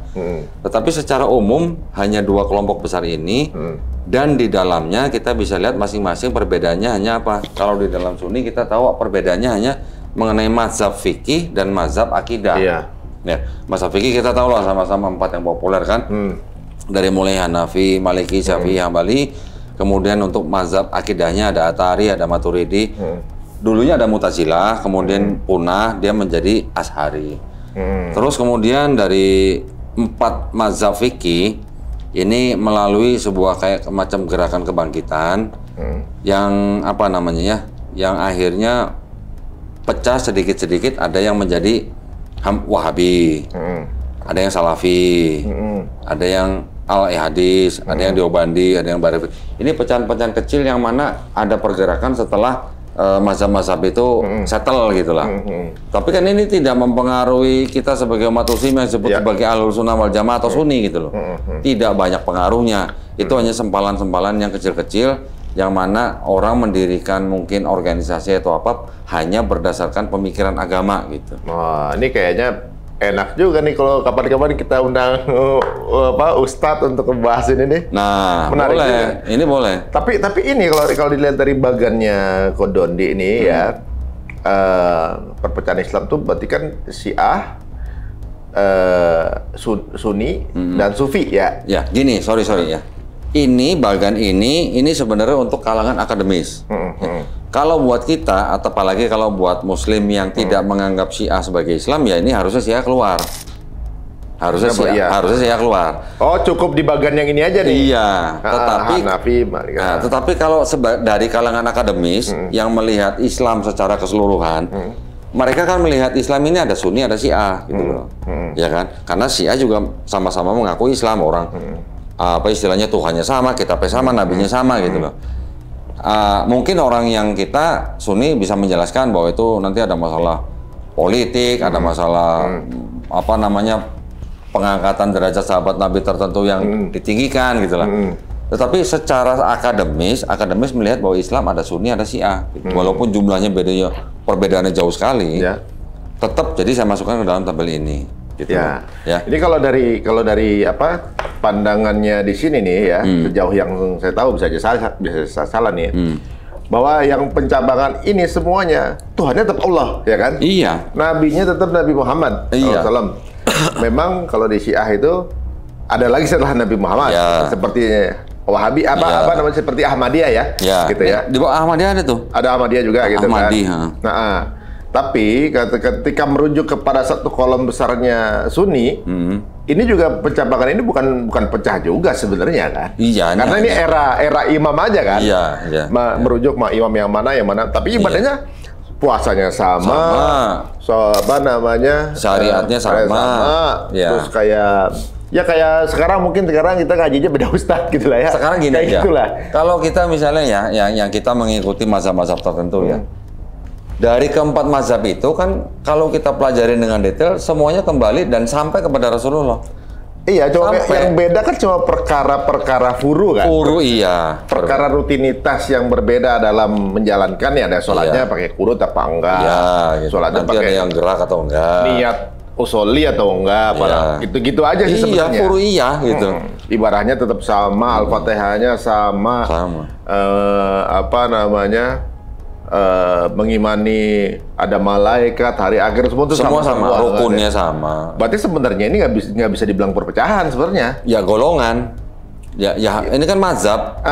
Kan tadi saya bilang di era Imam Hanafi, era Imam Maliki. Karena para imam ini nggak saling membantah yang lain kan? Enggak, bahkan malah saling menghormati. Saling melengkapi. Saling menghormati. Berarti itu bukan perpecahan kalau ini sebenarnya. Ya. Tapi mungkin pengelompokan mazhab gitu. Iya, secara furu ya. Kalau dia mungkin kalau buat orang akademis, lu melihat ada mazhab Hanafi, Hambali. Di mata mereka ini perpecahan di mata mereka. Oh, karena mereka memang ini contoh, ingin kemurnian gitu sih. Iya, contoh misalnya nih, orang akademis melihat ada beberapa mazhab, tetapi sebagai muslim yang melakukannya, buat muslim tidak masalah. Tetapi buat orang akademis kan ini dianggap sebagai perpecahan gitu loh. Oh, bagaimana cara pandangnya aja gitu. Makanya tadi saya bilang bagan ini adalah untuk orang akademis. Sekarang gini contohnya nih ya. Sebagai orang Hanafi, orang Maliki, Syafi'i atau Hambali ini. Waktu sholat. Di masjid mana aja? Sama aja kan gitu. Jadi bedanya di mana? Al-Fatihahnya sama juga. Bedanya tahiyatnya ada begini, ada tahiyatnya gitu. Hanya mungkin gerakan sholat yang berbeda antara keempat mazhab itu. Mungkin nanti setelah takbir tangannya ada yang begini, ada yang begini, ada yang di sini, ada yang di bawah, gitu kan. Nanti pada waktu tahiyatul nanti ada yang begini, ada yang diem.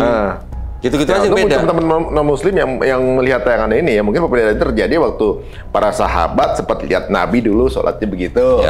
Di tempat lain, dia sahabat itu lagi ngeliat Nabi bagaimana gitu kan. Gini, sudah beda sahabat yang melihat, Nabi juga kan melakukan itu semua kan dalam kurun waktu yang cukup lama, 23 tahun. Keadaannya juga beda, usia beda, kondisi beda, mungkin keadaan badan juga beda. Gitu. Bisa aja memang Nabi melakukan dua hal yang berbeda, tergantung daripada kondisinya. Mungkin dia lagi meriang, tangannya gemeter atau gimana kan kita nggak tahu ya.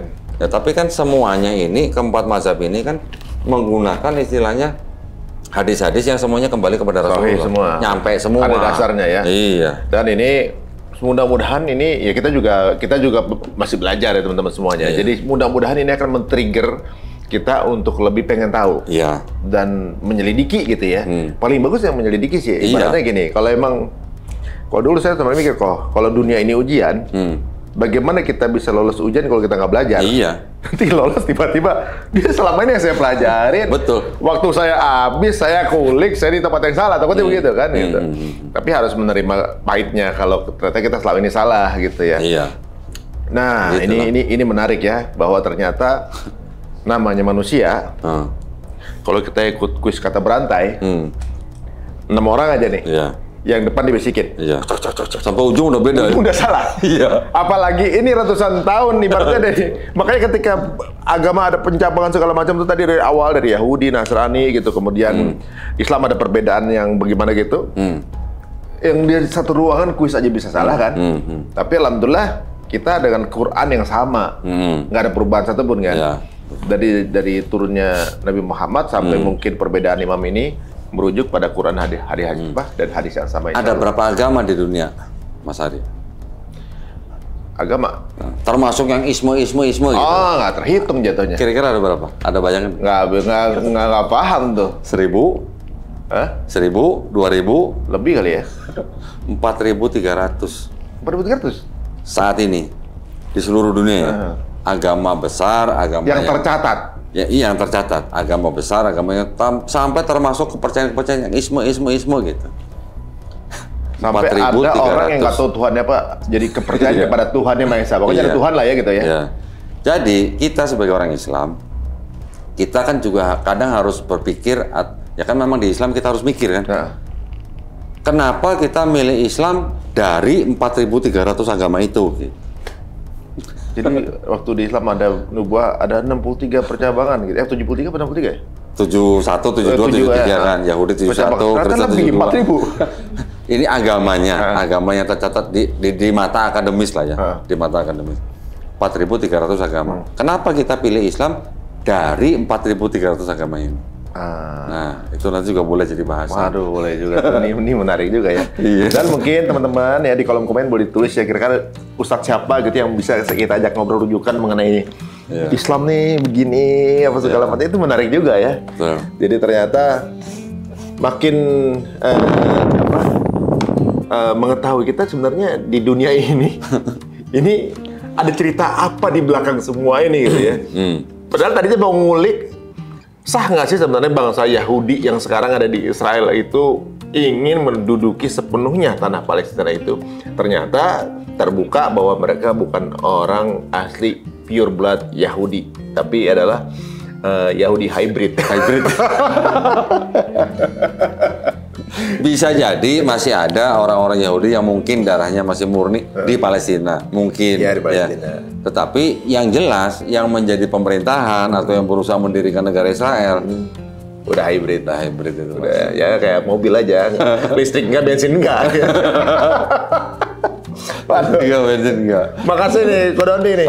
Datang ke sini, tumben kali ini nggak bawa kitab. Ini dari laptop. Gini, diajak mikir terus gitu, puyeng juga gitu beliau ya. Dan Ko Dondy ini siap-siap untuk terima serangan lagi di kolom komen. Ditunggu.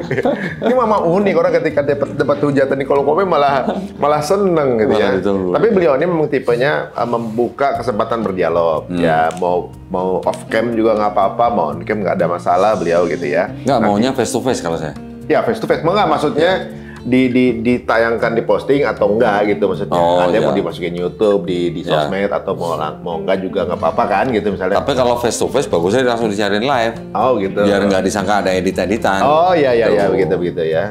Mudah-mudahan jadi hidayah banyak orang gitu ya. Iya. Nah ini deh jika ada yang ngerasa ingin berdialog, monggo silahkan di channelnya Ko Dondy. Bisa menghubungi email dondytan@ypmatauhid.org. Ya, kalau mungkin mau saya ulang nih, dondytan@ypmatauhid.org. ypmatauhid.org. Sambung semua tuh ya. Atau juga mau taruh di kolom komen kita sampaikan ke dia juga. Boleh. Nggak ada masalah. Tapi syaratnya saya carinya pendeta yang punya yang ada jemaat. Oh gitu. Gembala sidang gitu lah. Oh maksudnya bukan yang netizen biasa tanpa ilmu gitu nggak? Ya boleh kalau dia didampingin pendeta boleh. Oh gitu. Jadi dapatnya tim gitu. Silakan netizen yang punya ilmu cari pendeta, dapat tim sama saya. Gitu. Kan pembahasan kita Yahudi. Ada orang Yahudi misalnya, maksud saya gitu. Ada orang Yahudi yang mau ajak dialog. Oh nggak apa-apa. Oh itu salah tuh ini gitu misalnya. Boleh juga? Boleh juga. Boleh juga. Saya pernah kok podcast sama Rabi Yahudi.